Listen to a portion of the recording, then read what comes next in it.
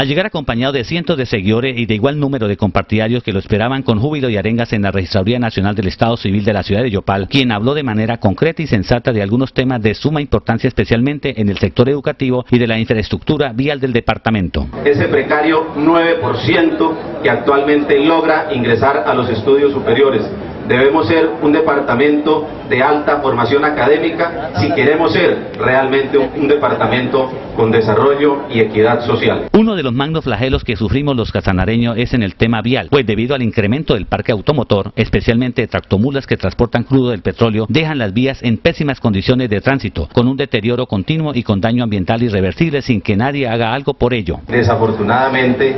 con el accionar de la industria, con la dinámica de la industria petrolera, se han ido acabando y deteriorando toda la infraestructura vial que con tanto esfuerzo hemos construido los casanareños. Lastimosamente,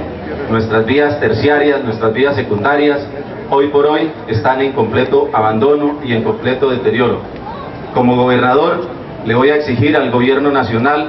que cree una consejería de alto nivel para que integre Ecopetrol, la Agencia Nacional de Hidrocarburos, la Presidencia de la República,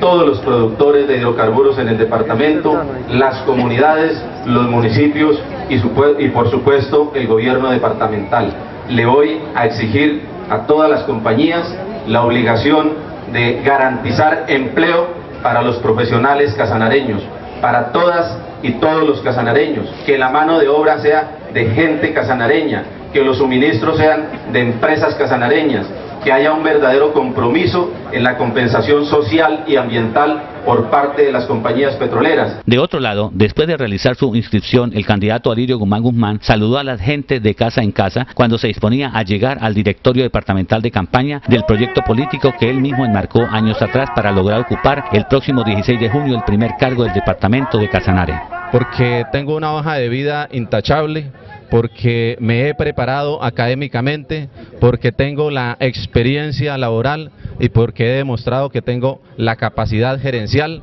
para recuperar la gobernabilidad y la credibilidad en el departamento de Casanare. Esto es una demostración de que el país está preocupado por lo que ha ocurrido en Casanare y es la principal demostración del nivel central que esperan, que sueñan con que Casanare salga de esta crisis y de una vez por todas encontremos un camino de planificación, de desarrollo, de construcción, de que todos logremos unidos forjar un futuro promisorio para nuestros hijos y para nuestras siguientes generaciones.